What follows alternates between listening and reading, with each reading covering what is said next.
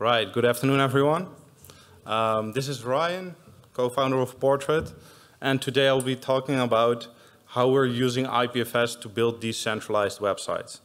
So the IPFS ecosystem offers opportunities for data ownership, for privacy, and for control. And when you're building decentralized websites or creating tools to build decentralized websites, you have to face certain challenges which you don't really discover or see in Web 2. So we're talking about storage and content distribution, and also about user experience and identity. So I'm happy that I will be talking about that today, and let's dive a bit more deeper in like user apps being built on top of IPFS. So this talk will be a bit technical, but also a bit more on the side of production. So we are building an app out there that's actually running on top of IPFS. Today, Portrait has over 10,000 users, and we have a lot of learnings from that. And there are a lot of small like design challenges you're facing, and we'll talk a bit more about this. So first off, we'll kick off with Portrait, why Portrait, how Portrait works as well. And then we'll kind of jump into IPFS. So why IPFS? Why is Portrait building on top of IPFS? And then we'll talk about solving design challenges.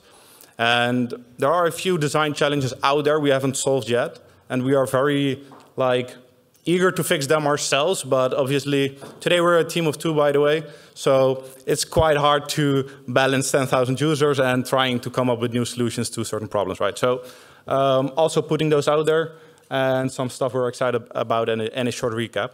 So the new internet is about self-sovereign identity, right? So you should be able to control your identity, express who you are in the way you'd like to do that. And if we look at how Web3 does that today, there are a few things that quite concerned us at the time. So let's say you'd like to write a blog. Then you should probably use Mirror or Paragraph, or any of the many solutions out there. There are a lot of solutions out there to write your blog. And what if you're an artist and you'd like to kind of publish your new NFT release or release your new collection? Then Alchemy says that there are 135 solutions out there to do so. But what if you'd like to do both? What if you'd like to kind of write your blog and release NFTs then? And those are 2 things, but what if you add a 3rd one, a 4th one, or a 5th one? And for every solution out there, there's a dApp. But at the end of the day, let's take Joe for an example here. You have kind of one identity. So let's say that Joe owns Joe.eth, and that's one identity. And Joe doesn't want to have all of his data or all of his creations and his expressions scattered around the web, right? Because he has Joe.eth. And Joe.eth is more than a textual representation of your Ethereum address. Joe.eth is also a visual representation of his Ethereum address. And we can actually do that by going into the ENS domain manager and using the power of IPFS to kind of link a SID, an IPFS SID, an IPFS hash to his identity. And we have already been working on implementing this into several browsers, not us as Portrait, obviously, but us in the space. So if you head over to Gilliam.eth, which is my co-founder, by the way, if you head over to Gilliam.eth in Opera or Brave, it natively resolves. You don't even have to install an extension or anything. And in Google Chrome, if you installed MetaMask, which I think every one of us here who uses MetaMask in Chrome as well, all right, there's a few hands there, but if you actually use MetaMask in Chrome or any other browser, by the way, that doesn't really matter, you can head over to your ETH domain, so let's say Gilliam.eth in Chrome as well. So it's not natively built in there, but you can use MetaMask, which kind of, I don't know if anyone even was aware of that. So what's happening then is that you can actually, again, it's a single content hash to a single source. But Joe or Gilliam would like to bring all those kind of sources into one kind of visual representation. And if you'd like to do that today, The only way to do that is actually building your own website. And let's say you're a Web3 creator and you take the entire set of Web3 creators, then only the technical subset of those creators are able to actually design and code their own website and then use either Fleek or Third Web to publish their website. And that's where Portrait comes in. So we are the visual expression layer of Web3. We offer a decentralized website builder and protocol that allows Web3 creators to truly express themselves and create, control, and govern their own visual identity. So your portrait is, again, fully controlled and owned by you and requires no coding or design experience. It's your kind of visual representation of your Ethereum address for the new internet. So we're actually live today. We have a private beta, and again, we have over 10,000 users right now. So I'll try to give a live demo. I know that the previous demo, there was kind of like the Wi-Fi it can be quite bad, so let's hope it works. So this is our builder. You can actually, there it is. Let's move something together. So essentially, anyone should be able to create their own portrait, their own decentralized website. This is kind of a pain for me because I'm having to look on that screen to actually build a portrait, but let's try anyways. So you can select any of these components which kind of looks similar to any conventional website builder, but it's actually much more than that. So let's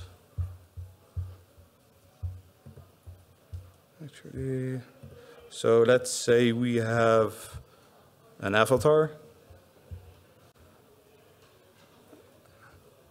which should go in here. And there's the avatar. And what's happening right now, everything is being stored, is pinned on IPFS. And we've partnered up with Estuary to actually offload these files onto the Filecoin network as well.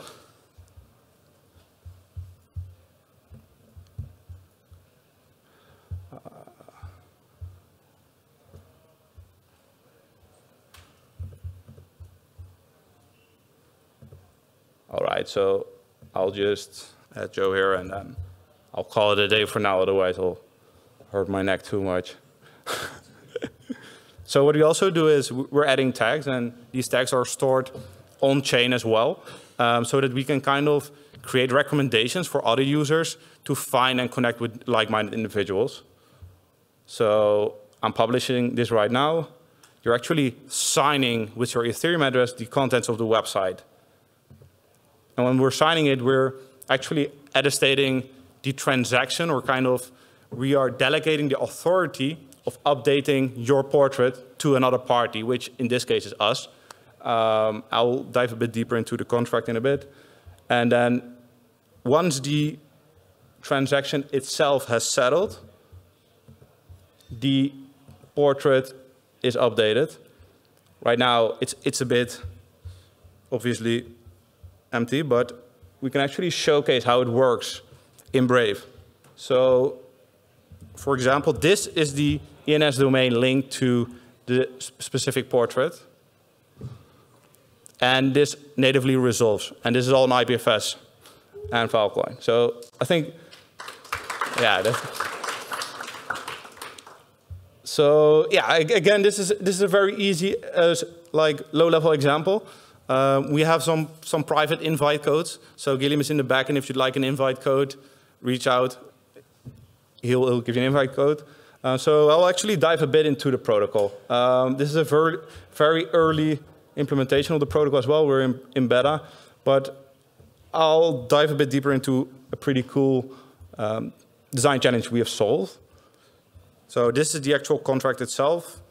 And one of the design challenges we face is that on one side, you don't want to have the user or make the user pay for every transaction to update the state, especially if you're kind of releasing the protocol on a very cheap network. So let's say you're just updating the state of a portrait through Polygon or any like very cheap one to update the state, right? You kind of are able to cover those costs by yourself quite easily. So why go out and about to make the user pay for that. So from one angle, you have the fact that if we kind of are the one that updates the state of your portrait, then who's actually governing portrait itself?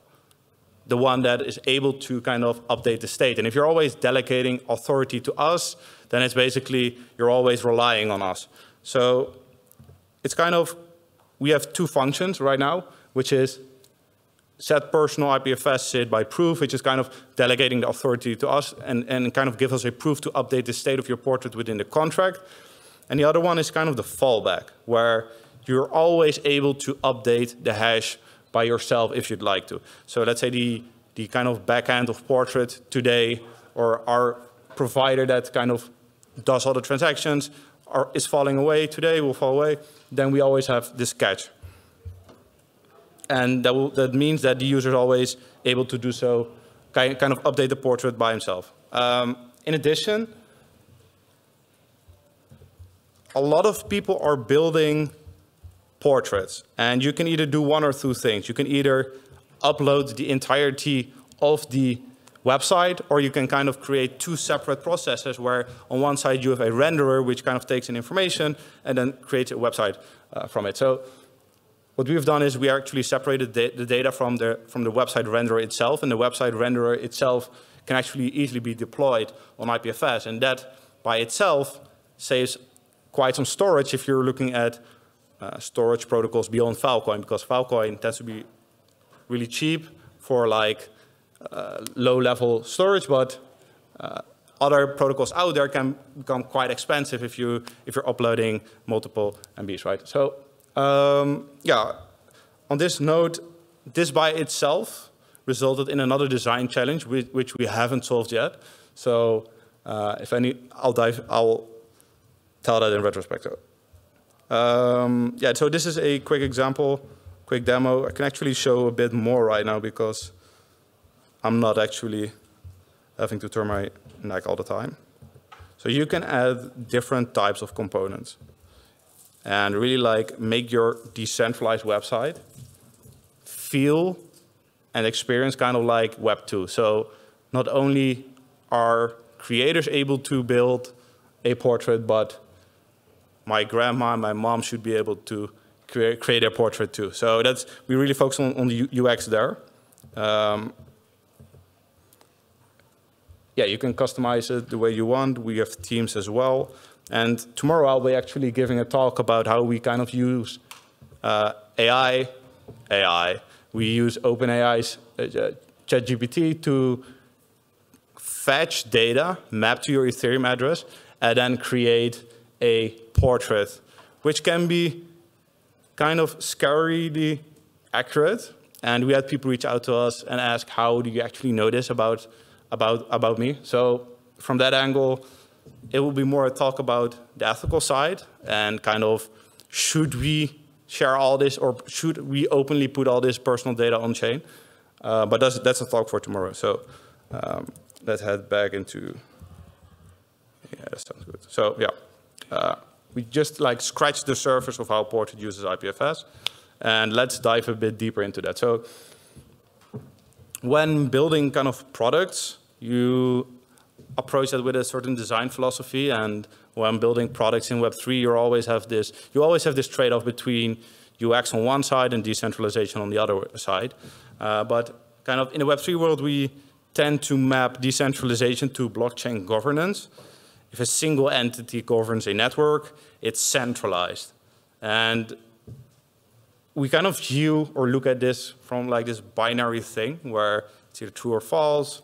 And we have to wonder if that actually applies for the web as well. And that isn't really the case, because when we're building dApps, we're often relying on an Infura or an Alchemy to be kind of either the RPC endpoint or to provide us on-chain information. And that by itself, relying on a single API provider, is centralized. But that doesn't really matter, and that's actually pretty okay to do, because anyone at any given time can verify whether either Alchemy or Infura is actually sending the correct information out. So on top of that, it kind of leads to the panopticon principle. It's a psychology principle where, because of the fact we can verify the chain on any given, at any given time, we actually have to do it less. So this kind of originates from a prison principle where you kind of had a guard tower in the middle, and then you'd have all the inmates in a circular form around the guard tower, so to speak. And as a result, you had to hire less guards because the guard in the tower could look into any specific prison cell at any given time. And on top of that, for bad actors, or not necessarily intentionally bad actors, but for incorrect data, so to speak, it's kind of a one-way street where, let's say, a certain API provider provides incorrect information, which kind of does harm to the network or to the community and the ecosystem, then it's easy for us to kind of shift from A to B or from B to C. So that's really interesting. But if we compare kind of how we accept kind of the Infuras and the alchemies within the dApps, no one ever considers that decentralized. There's a few things we really underestimate here. One is that it might take a few minutes for the guard to actually visit the cell of, let's say, the bad actor. The second one is, so that results in there's a certain time period, a certain epoch in which a bad actor can actually do harm to the network. The second one is, unlike shining a flashlight into a cell, which is quite an easy process, actually verifying the data on chain requires quite some work. So let's say you're starting from a 0 state, then you'll actually have to sync the entire chain, or like in terms of bandwidth storage, that's quite some work. With IPFS, that's much easier. However, we're still doing it in the same fashion. So we can fetch data from a centralized gateway, and if the gateway is compromised or a bad actor, we can actually shift to another gateway, and then that specific gateway that served incorrect content is now kind of losing its reputation. However, if you're comparing the work it takes with Ethereum and IPFS, IPFS is much, much easier, because with IPFS, you can use packages such as multi-formats to actually, like, practically instantly verify whether data which comes from a gateway is correct or not. And that's one of the design challenges we face at Portrait. And that's also the main reason why IPFS is the backbone of Portrait. Our approach to Portrait, and I think an approach to building Web3 products in general, is to be agnostic to protocols or solutions out there as much as possible. However, we're still in a foundation built on top of IPFS. So it's easy to shift from one gateway to another, and it's also easy to actually validate the content that's being served. So, and this is actually a strange one. So with the power of IPLD, IPFS is designed in such a way that you can even go as far as creating kind of these trustless dApps that mostly rely on a single centrally governed AWS S3 instance, which by itself, Amazon, which by itself is governed by a single global conglomerate named Amazon. And that would by itself be more kind of trustless and more easily verifiable than running a kind of decentralized dApp that mostly rely on a centralized blockchain RPC endpoint or API provider. So when you think about it, that's kind of, well, you have AWS on the other side. How can it be more kind of decentralized or more trustless than Ethereum, or at least an Ethereum API provider? And we kind of adopted this philosophy of decentralization is not mutually exclusive. It's kind of this spectrum where you have trade-offs between UX and trade-offs between decentralization, and your aim should always be to create a product which is as trustless as possible while still having a great UX. So in the end, relying on Infura and Alchemy for reading and writing data to your dApp is actually a good thing, and better than running a centralized MongoDB instance. So what kind of challenges have we solved and are we working on today?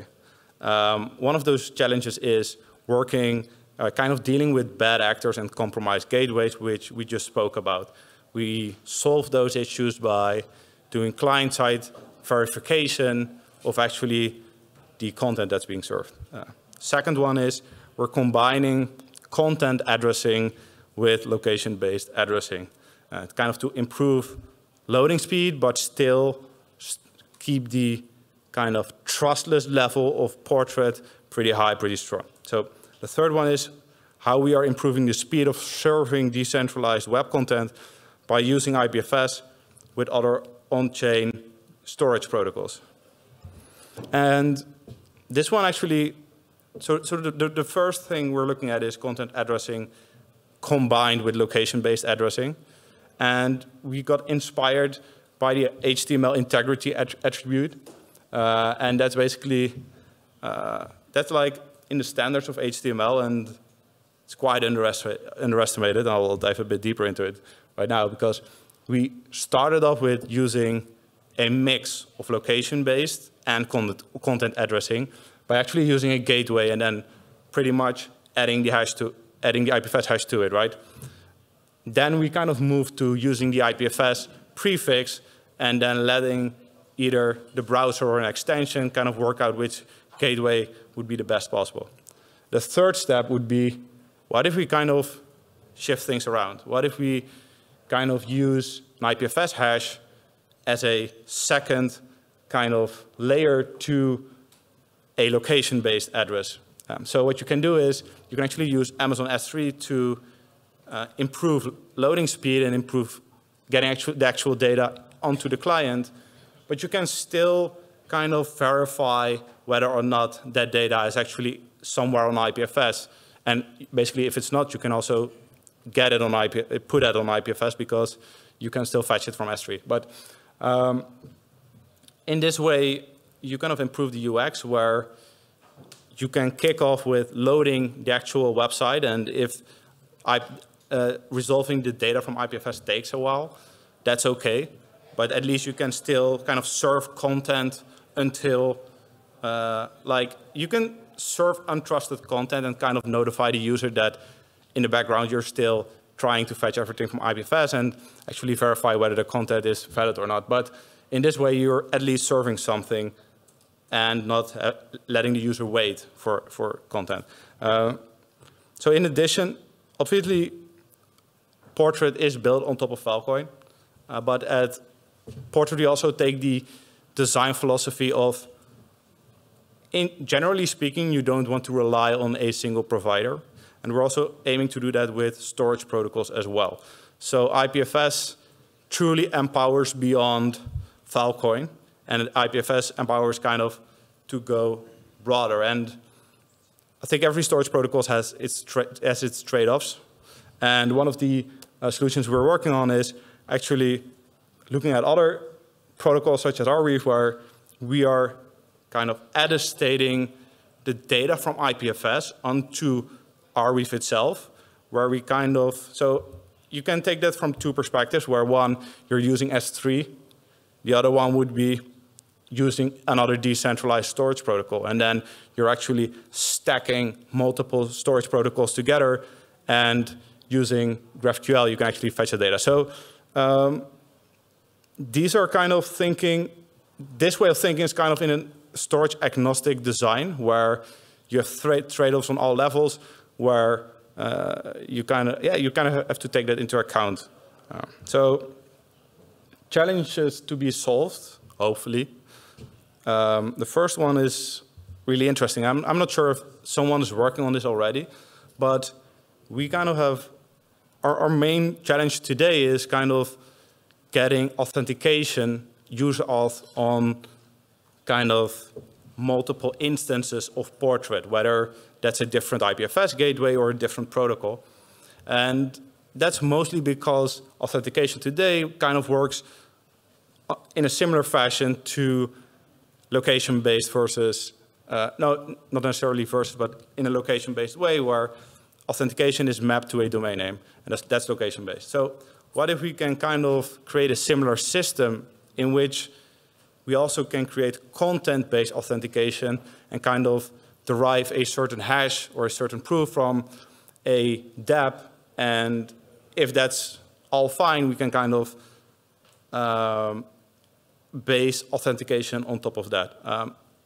I'm sure there are some security issues there, but that's something we hope that there will be upcoming solutions there that you can kind of move authentication away from a single entity governing authentication as well. So yeah, a second one, and that's kind of more related to ENS today, is in the beginning I spoke about how we kind of separate data from the renderer to kind of save space, storage space.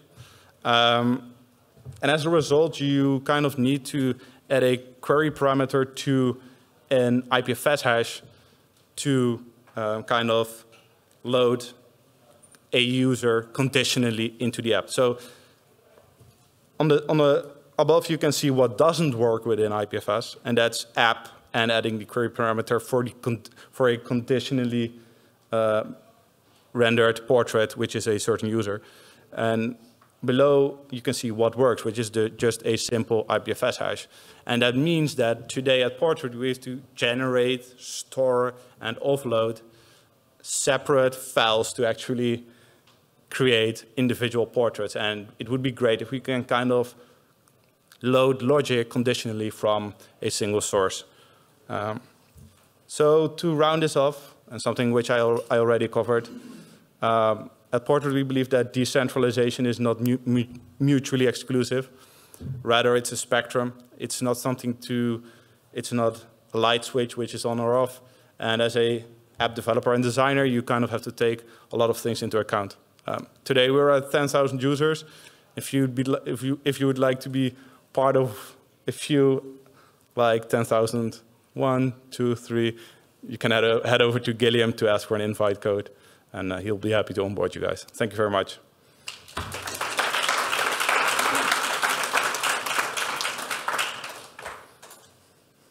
Any questions?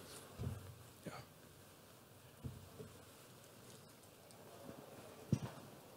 So can you go back to the last slide really quick, the one with the query parameters? So what I'm just trying to understand, like, what you're trying to gain out of this. So that query parameter, are you thinking that you want that to be passed into the page, into that, like, wherever that CID lives? And are you trying to make like a template there where you'd like to pass that information into it and then it like fill it out? Like, what's the goal from that one? Yeah, so this is not something we're working on, but we'd like to see that being solved. Let's say you run a dApp, which takes in any arbitrary information conditionally through, let's say, a query parameter. Then if you'd like to do that today, that's simply impossible because that's not within the standards of ENS. So in order for us to actually generate portraits or map them to an ENS domain, we have to create or publish the actual website for every user, right? And that takes up unnecessary space. And with Filecoin, obviously, that's really cheap, but there are other protocols out there where that gets quite expensive. So keeping stuff into a tiny JSON object would be very, like, I mean, in terms of scalability, that would be the best, even for Filecoin in the long term. Okay, thank you.